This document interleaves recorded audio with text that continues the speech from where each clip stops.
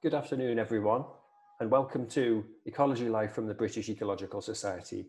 I'm Pete Manning of the Senckenberg Biodiversity and Climate Change Research Centre in Frankfurt in Germany, and I'm also the chair of the BES's Events Committee.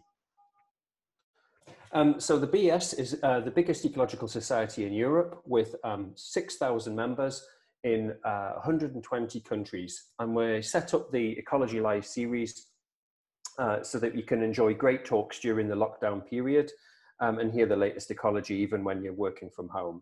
So thanks a lot for joining today. We've got at least 650 people and they're coming into the room right now very rapidly. So there's been an enormous interest in the series, and I thank you all for joining. We have people joining from all over the world.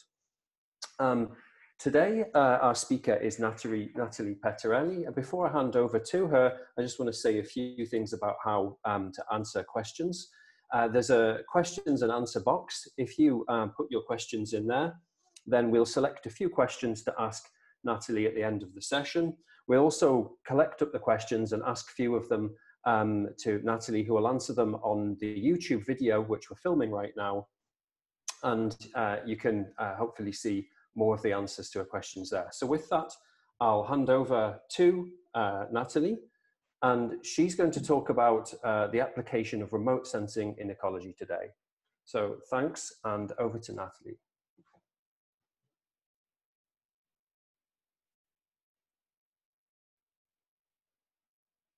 This has worked okay. So I'm Nathalie Pettorelli. I'm a senior research fellow working at the Institute of Zoology at the Zoological Society of London. And today I decided to talk to you about two papers I did with Melis Lopez, who did a postdoc with me for 2 years. And we were really interested in the use of a time series for long cover mapping, and whether or not it's a good idea to do that and how it can improve ecology. To start with, I thought we could just go back to thinking about maps and why maps are important. I don't know about you, but I grew up with maps with my dad. When we were going on holiday, I was always the co-pilot, and the maps were the way to know where to go on holiday, where to choose which routes. So I really loved map from early on. And it's not just me, maps have been quintessential to advance human knowledge, support decision making, and this for thousands of years. Lawn cover maps are a type of maps that tell you about where you can find crops, lawns, grasslands, forests, lakes, any kind of class of physical coverage that we can find on Earth. And here is an early map for Australia, where you can see mostly was drawn by hand. Lawn cover maps are really important in ecology, and I know, and I would bet that many of you have used or will use lawn cover map, whether you do movement ecology and species distribution modeling to know what's the preferred habitat of your species or where are the corridors, whether you look at disturbance ecology and what's the impact of fire, or you are into ecosystem red listing and ecosystem dynamics, just knowing where ecosystems are or how that distribution changes over time. All of that requires lawn cover mapping. Lawn cover maps are also extensively used in conservation biology to support decision making, where to put a protected area, or for impact assessments, such as, is this a measure working? Is this protection working? Now, something that many do not wonder that much is how do we actually produce those lawn cover maps that we all use, or many of us use. So nowadays, we don't really draw lawn cover maps by hand, such as the previous example in Australia. We primarily rely on satellite imagery. And the process in most situations consists in taking one satellite image and then combine it with some field data. Make sure that you pre-process the satellite image to remove any kind of terrain correction or cloud, and then bring this information together to do some automatic mapping of lawn cover. You can do that in an unsupervised way by kind of clustering the information that looks the same and creating a class based on that, or do a supervised classification, which is what you do when you're using field data. And in that situation, you decide how many lawn cover classes there should be in your satellite imagery. And then that automatic mapping is generally validated by using external independent information, either from on the ground or from other source of very high resolution satellite imagery. But what about those satellite images? Where do satellite images come from? One thing that sometimes is not very well appreciated is that there's a lot of different types of satellite that capture information in that electromagnetic spectrum that you can see on the top of that slide. And so two types of sensors are generally distinguished: the passive sensors and the active sensors. Now, the passive sensors basically capture the amount of light that has been emitted by the sun, went on Earth, and then got reflected back to space. So it relies on the sun as a primary source of energy to inform ultimately those long cover classification. Those active sensors, on the contrary, they basically send a beam of energy from space, from the satellite, and then they capture what comes back. And the information about land cover is derived from the difference between what has been emitted and what's come back. Within the passive sensors, there's generally a distinction made between the multispectral and the hyperspectral. Multispectral being those sensors that capture information in relatively broad band of the electromagnetic spectrum, so big green, red, blue band. While the hyperspectral really capture information in quite a lot of those very narrow bands. There's also a distinction, or sometimes people talk about optical imagery. Optical imagery being images that have been captured within the visible and in the infrared part of the electromagnetic spectrum. And then in active sensor, the two main type of sensors that people have heard about are the radar and the LiDAR. So radar is an active sensor that use microwave. So it sends a microwaves beam, capture what comes back, and derive information about land cover based on the difference between the two. And while LiDAR use a laser. What's interesting here is, and is important to remember for later on, is that those multispectral sensors, those passive multispectral sensors that are very known are Landsat and Sentinel-2, and they can be contaminated by cloud. So if there's a cloud between the sensor and whatever you're trying to take a picture of, what you're going to see is a cloud. On the contrary, if you look at active sensor and radar in particular, so famous satellites or sensors that are radar based, or for example, Pulsar or Sentinel-1, those ones are not affected by cloud, so they can see through cloud. So most of the information that we use to do land cover are from passive sensors, multispectral type of sensors, so either Landsat and Sentinel-2. And recently, there's been more and more information coming from radar sensors, particularly with Sentinel-1.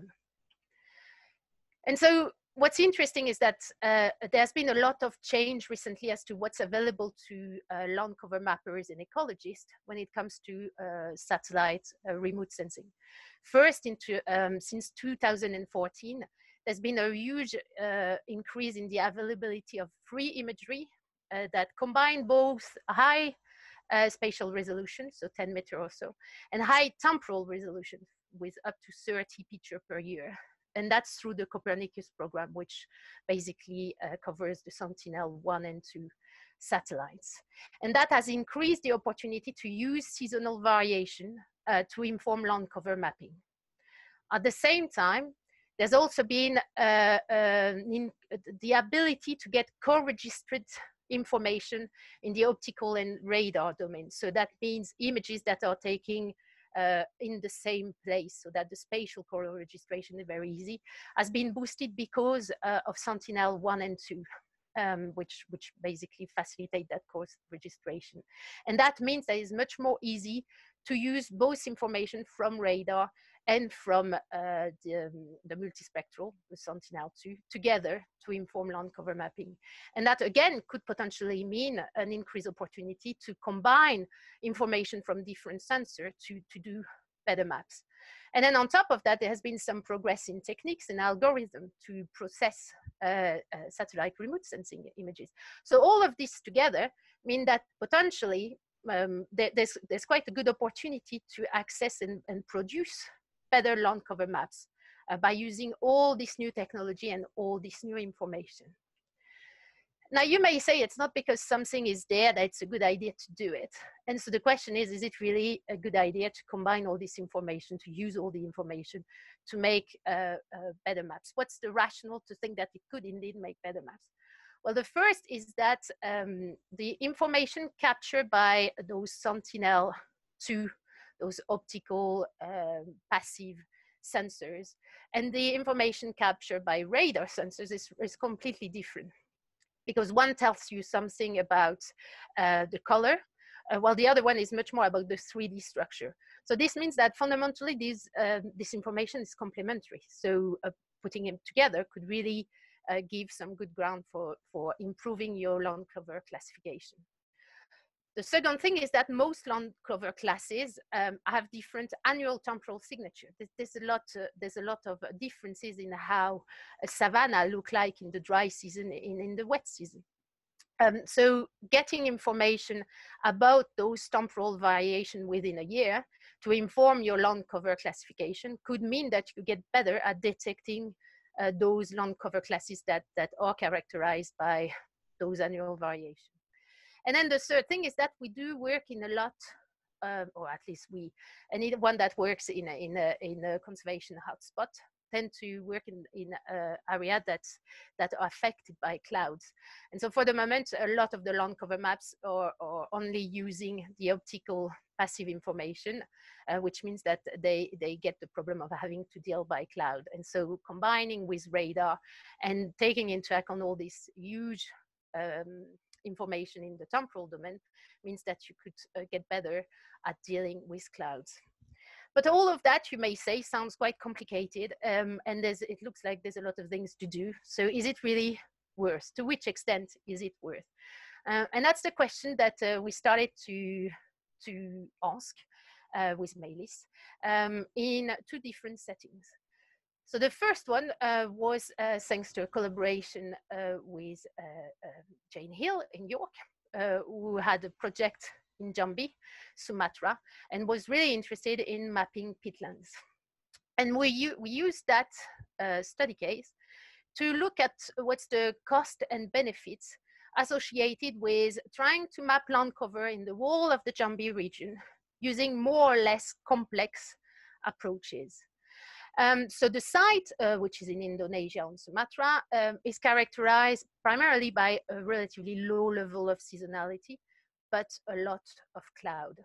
And so what we did there was to try to map land cover in the region by comparing what was happening, whether we use only Sentinel-1, so radar information, or Sentinel-2, so multi-spectral passive information with 10 bands, while focusing on our ability to map peatlands to inform Jane's project.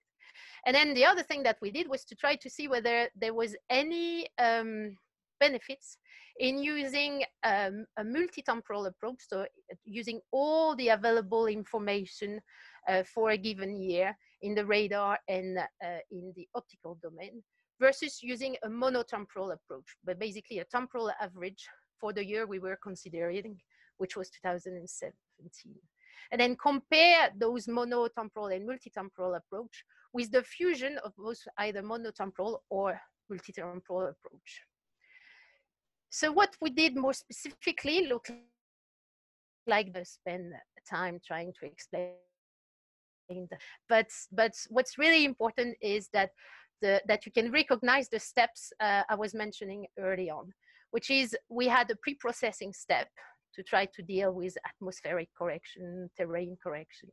Then we had a classification step, which is basically interpreting the information captured by pixels in satellite images and to map that so that you know which pixel belongs to which land cover. Then produce a land cover map and then validate, which is the last step, that the land cover map produce. So the area we were considering had 1.5 million pixels. And we had to create, using very high resolution imagery, independent imagery, reference data that ultimately covered 1.2% of the study area. And the classifier we used in this example, so the algorithm we used to classify pixel, was a random forest. So what did we find? The first thing we found was that when you use the full information of the time series, when you use all the images, you get significantly higher classification accuracy. And that's particularly true for radar, with plus 14-something% improvement. Also true for Sentinel-2, so the optical passive multispectral. And also for the fusion of both, the combination of both Sentinel-1 and Sentinel-2. So in all cases, in this example, it was a good idea to use the time series as opposed to just use monotemporal information. What in this situation also, it was we had better accuracies when we combined the information by Sentinel-1 and Sentinel-2 time series, as opposed to just using one type of information. So both using time series and using fusion resulted in better maps, more accurate maps. So, and that was particularly true for some land cover categories. So here is a table that gives you the user accuracy and the producer accuracy for each land cover that we considered, which is forest, water, urban, palm, acacia, fern, bear, and mangrove. And it compared those accuracy for Sentinel-1 monotemporal, Sentinel-1 time series, Sentinel-2 monotemporal, Sentinel-2 time series, and then Sentinel-1 and 2 monotemporal on fusion, or the fusion of the time series. And there's two possibility for the fusion of the time series, because in one case we did a bit of sorcery to account for the cloud to slightly improve the accuracy. And what you can see is that in general, using the time series was a really good idea. It was also interesting to see that most land cover classes reached their highest accuracy when combining Sentinel-1 and Sentinel-2 time series.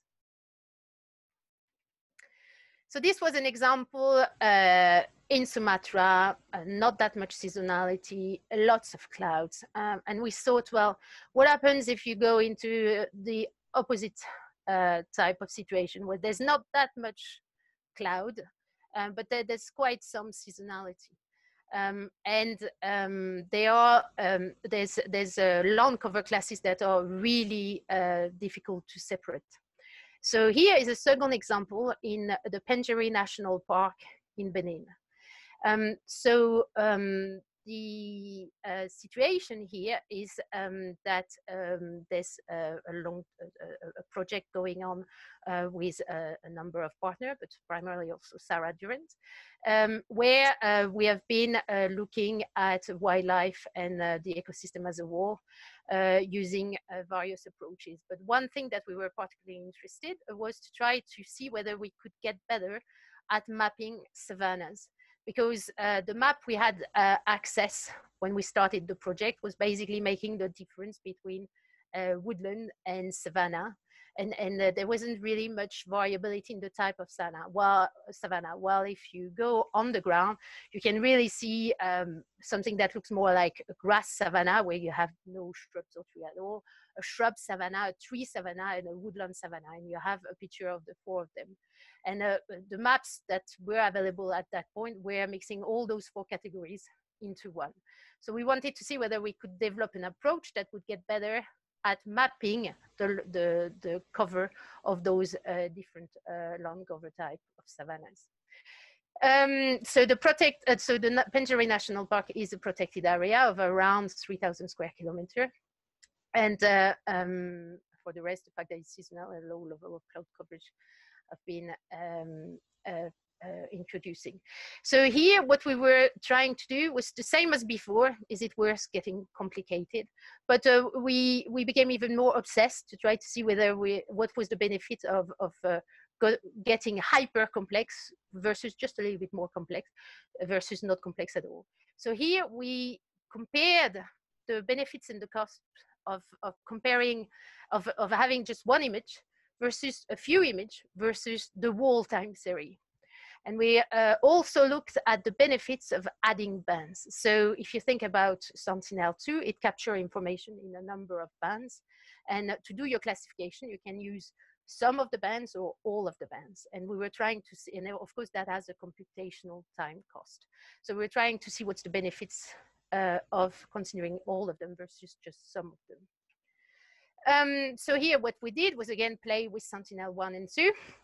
And while really focusing on our ability to map the different type of savanna. And we compared monotemporal, which was 1 day, versus multitemporal, which is 6 images per year, versus hypertemporal, which is more than 30 images per year, informing the long cover classification. We also compare the combination of Sentinel-1 and 2 using a monotemporal, multitemporal, or hypertemporal approach.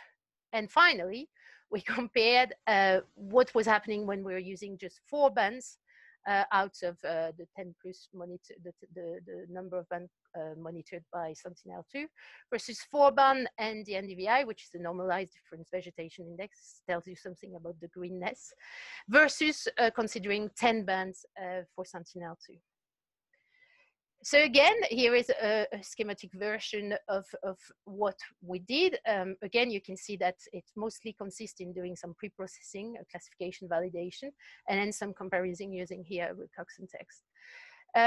What we did in terms of timing, we considered all the images from February 2018 to February 2019.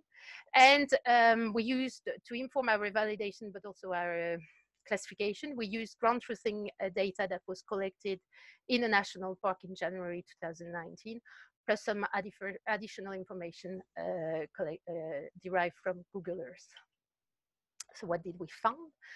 Again, we found that time series were really improving your ability to map long cover.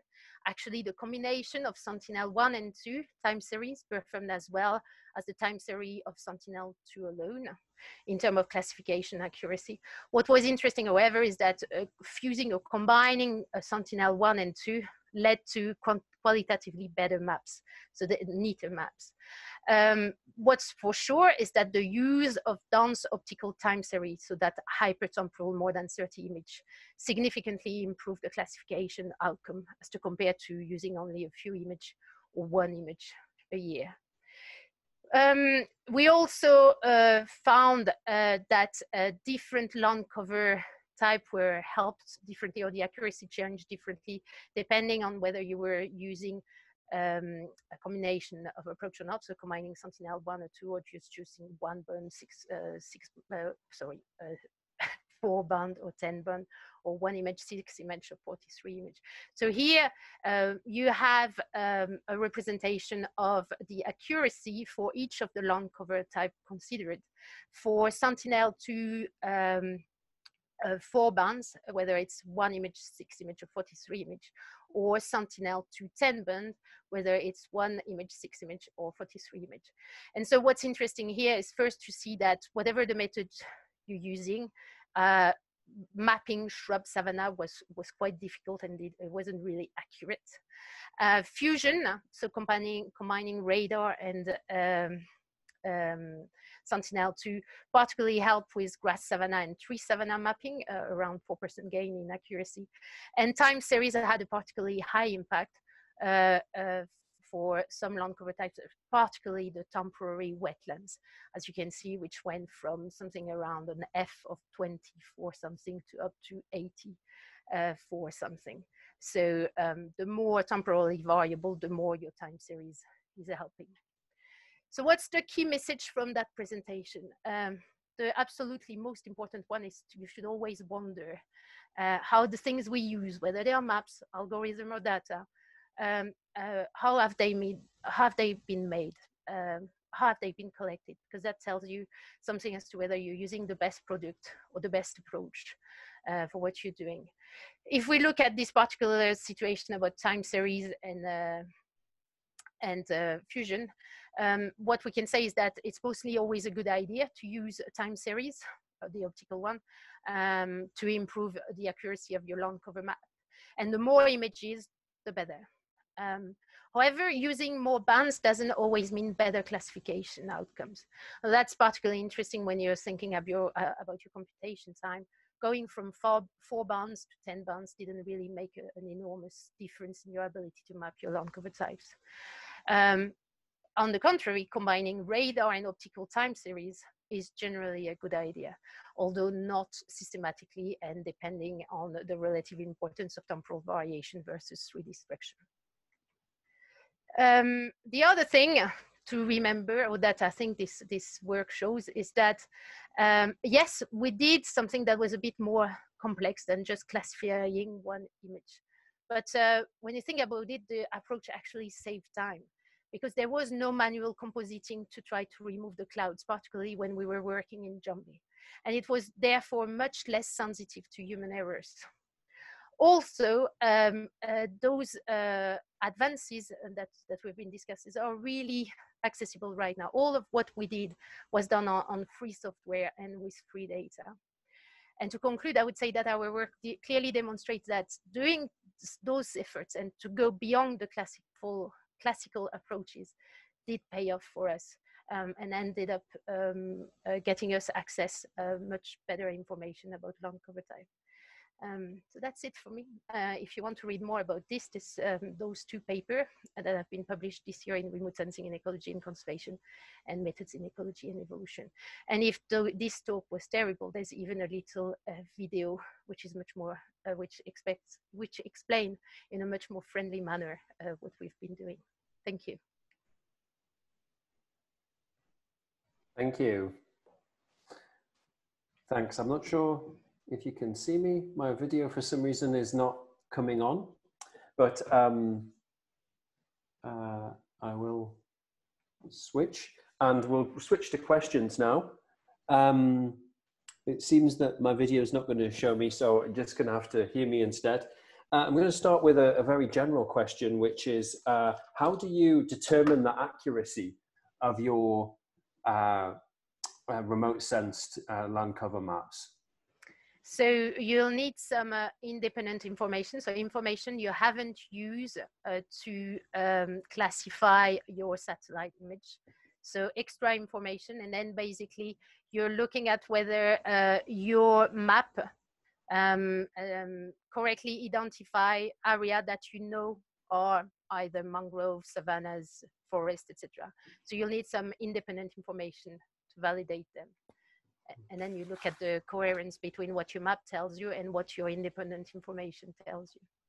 Thank you. Yeah.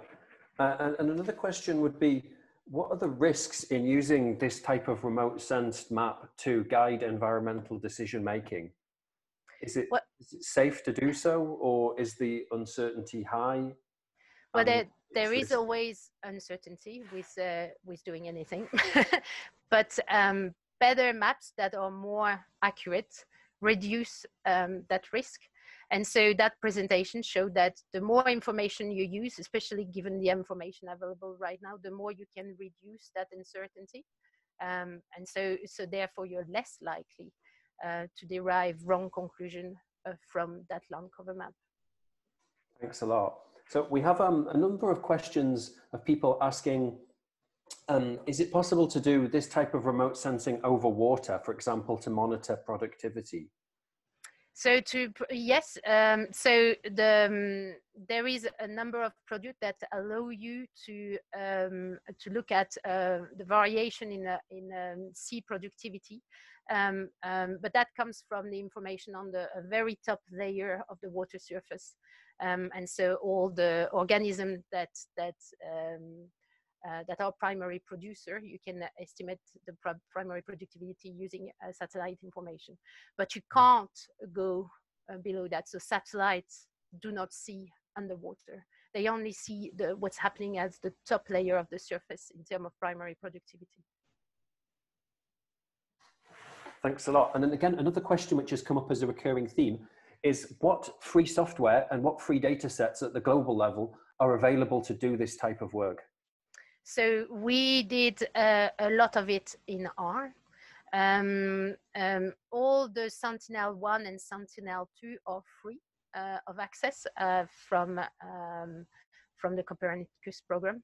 There is also a number of other algorithms, some of which we cite in those papers, that are free of access. So it depends a bit. There's a number of approach that you can do, but a lot of them now are available for free, so open access and open source. But you can do it in R or on Google Engine. Okay, so with that, I think our half-hour time slot is up. I'd just like to finish by thanking you for the great talk, this brilliant insight into the application of remote sensing in ecology. So thanks again. I hope you enjoyed it as well, everyone that's with us. Our next talk next week is by Thomas Crowther from ETH Zurich, who's going to be talking about whether trade-offs in functional traits help us to understand global biogeochemistry. If you're interested in seeing today's talk again, then have a look. We'll be posting the video up on YouTube, and we'll also be addressing more of your questions. There was just way too many to possibly answer them all in this short session, but Nathalie will be addressing some of your questions in the responses to the YouTube video. So with that, thanks again for joining us, and hope to see you all again next week. Thanks. Goodbye.